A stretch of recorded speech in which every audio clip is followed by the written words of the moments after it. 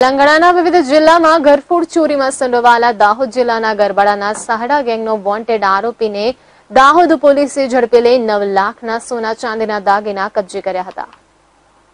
દાહોદ જિલ્લાના ગરબાડા તાલુકાના સહાડાના રામા બદિયા પરમાર તથા બીજા સભ્યો ભેગા મળી તેલંગાણા રાજ્યના વિવિધ જિલ્લાઓમાં 2017 અને 18માં ઘરફોડ ચોરીઓ કરી સોના તથા ચાંદીના દાગીના અને રોકડની ચોરીઓ કરી હતી। જે સંદર્ભે તેલંગાણાના વિવિધ પોલીસ સ્ટેશનમાં 29 જેટલા ગુના નોંધાયા હતા અને તેલંગાણા રાજ્યમાં થયેલ 29 ચોરીઓની તપાસમાં તેલંગાણા પોલીસે દાહોદમાં તપાસનો દોર શરૂ કર્યો હતો અને આ ગેંગના સભ્યને ઝડપી લેવા Dahod LCB parole flow squad તેમજ ગરબાડા પોલીસે વિવિધ ટીમો બનાવી વોચ ગોઠવી હતી, જેમાં ગરબાડાના 5 વાડ ખાતે રામા બદિયા પરમાર આવતા પોલીસે તેને ઝડપી લીધો હતો તેમજ આરોપી પાસેથી 9 લાખની કિંમતના સોનાના 300 ગ્રામ તેમજ ચાંદીના 500 ગ્રામના દાગીના કબજે લીધા હતા।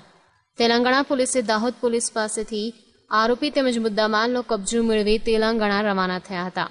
પંચમહાલ રેન્જ આઈજી સાહેબની સૂચના અને એસપી શ્રી દાહોદ સાહેબ હિતેશ જોય સર સાહેબની સૂચનાના આધારે છેલ્લા કેટલા સમયથી એલસીબી અને લોકલ પોલીસ અને ડિવિઝનના અધિકારીઓ જે પ્રકારે નાસ્તા ફરતા વોન્ટેડ આરોપીઓને પકડવાની જે કે આપણે ઝુંબેશ ચાલુ કરી હતી છેલ્લા 1-1.5 મહિનાથી, એમાં રામાભાઈ બદિયાભાઈ પરમાર જે ગરબાડા તાલુકાના ગામમાં રહે છે, એ તેલંગાણા રાજ્યમાં 28 થી 29 જેટલી ઘરફોડ ચોરી કરી અને વોન્ટેડ આરોપીમાં એનું નામ ખુલેલું હતું।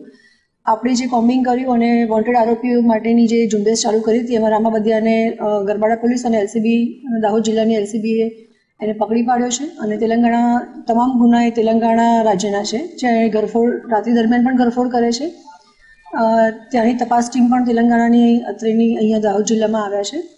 તમામ તપાસ તેલંગાણા રાજ્યની પોલીસ કરી રહી છે અને આપણે જે પ્રકારે રામા બદિયાને વોન્ટેડ આરોપીને પકડીને આપ્યો છે એની પાસેથી 9 લાખના દાગીના આશરે 300 ગ્રામ જેવા દાગીના સોનાના દાગીના એની પાસેથી કબજે કર્યા છે।